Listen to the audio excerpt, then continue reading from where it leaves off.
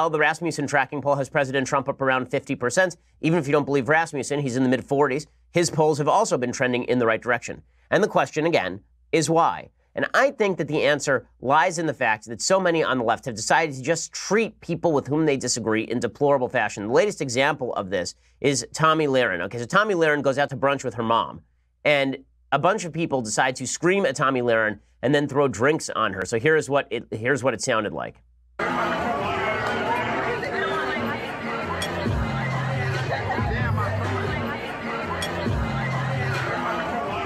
So there's a person who's tossing a drink at Tomi Lahren for no reason. Because you're so cool, because you tossed a drink at Tomi Lahren for the great sin of going to brunch with her mother. Now, you don't have to be a Tomi Lahren fan to understand that this is awful behavior.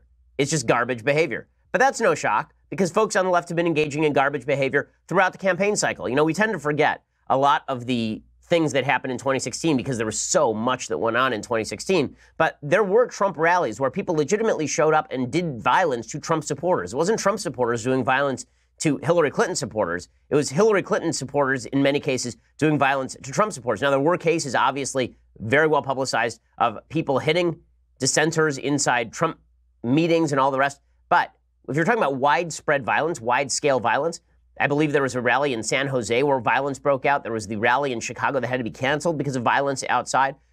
The Democrats have decided to go full-scale 1968, and this sort of behavior is not going to help their cause. Now, maybe this person feels they're going to be cheered on social media for having thrown a glass of water at Tomi Lahren, but I just don't know what you gain through all of this.